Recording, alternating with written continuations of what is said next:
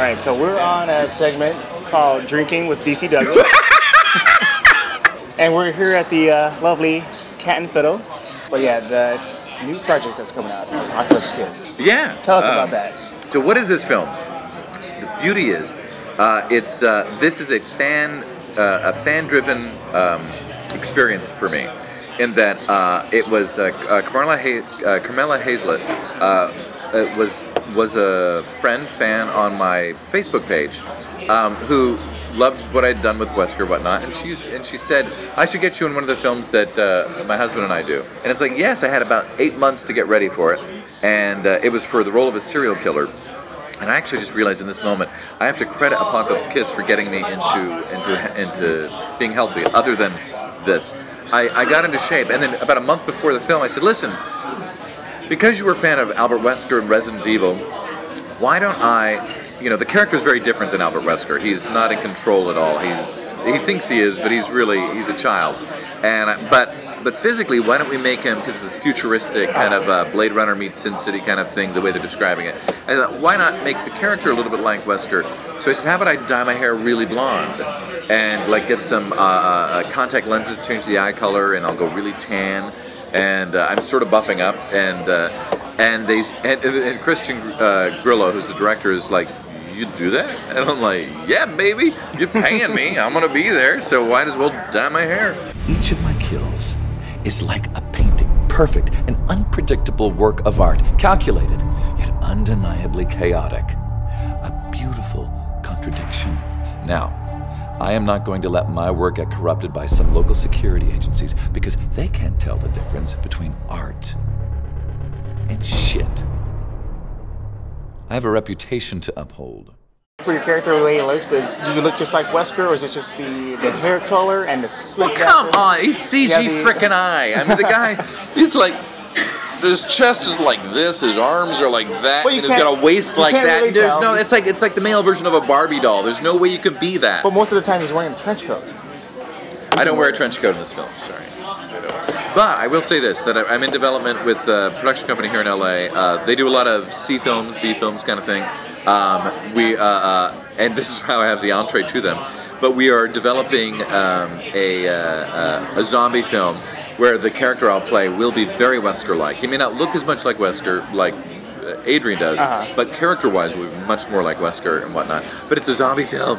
And that I play like a snooty dean of a college. It's basically, if you're 12 years old and you want to masturbate, this is the movie for you.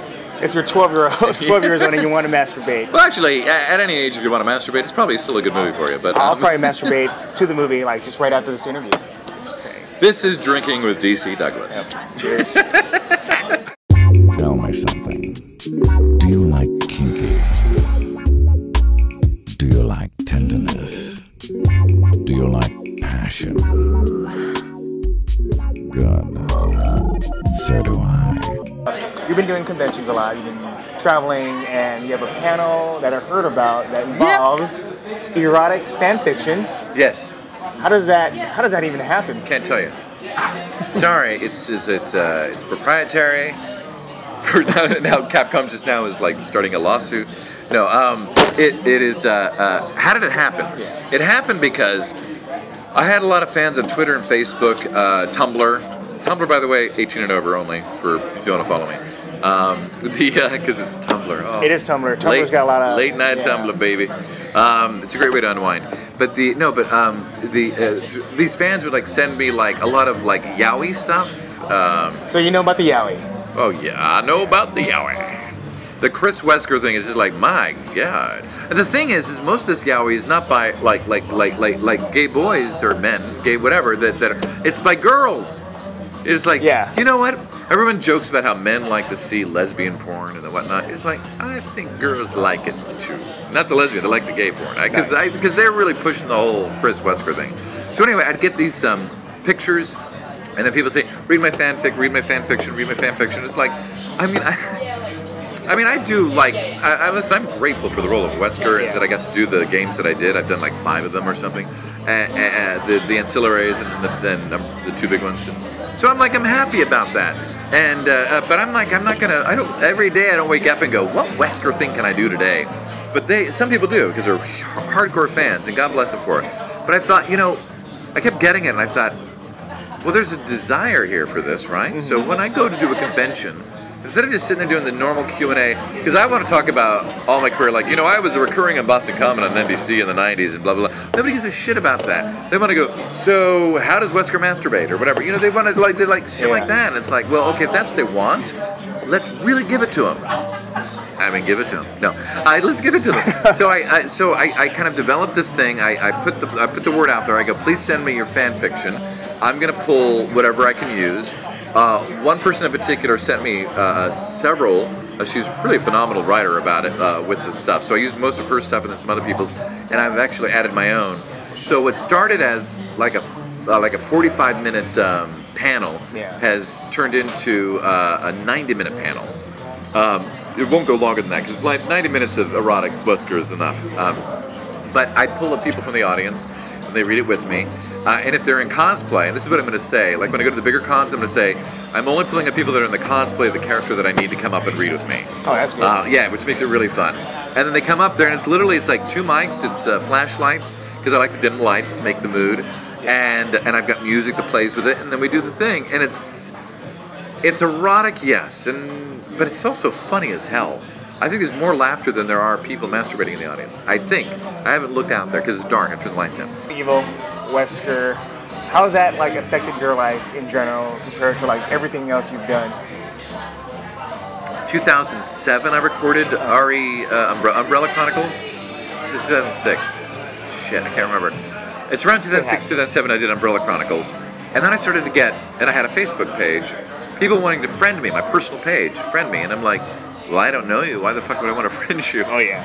And then I started to realize, oh, it's from this video game. And I thought, I better start a personal page. So I started, a fan page. Yeah. I started a fan page, told everybody, this is like a year later, told everybody, go over to there if you really want to, like, keep up. So, like, in a week, I went from 0 to 1,000. And I'm like, oh my God, I got 1,000. You know, like, then I got up to like 22,000. And then I decided, a lot of them were like 14-year-olds and stuff, and so I changed the page to be 17 and older because I don't have filters, as you can tell. And so sometimes I post things that 14-year-olds maybe shouldn't see or something. So you're like Miley Cyrus then. I'm a little like Miley Cyrus. Actually, I'm a lot like Miley Cyrus. You are exactly like Miley Cyrus. I've twerked. Have you seen my twerk video? These two are such teases. They are such teases. Oh no!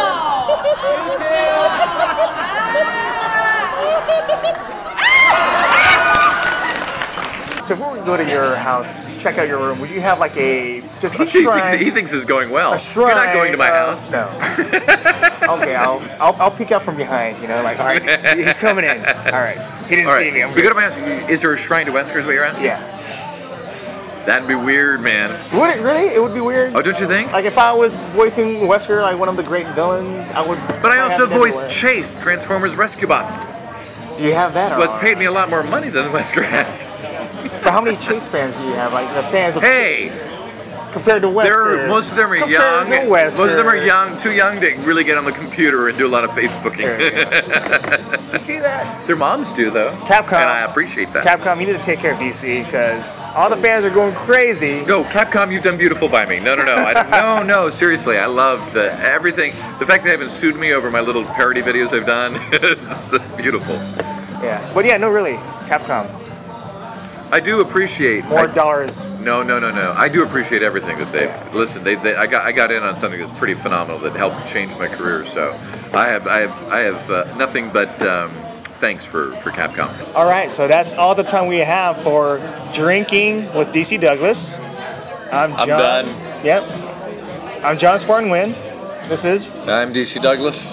And take care and check out his Instagram, his Vine, no, fuck his my Twitter, Instagram. No, Facebook. Twitter, Facebook, DCDouglas.com, and definitely Apocalypse Kiss, April 8th.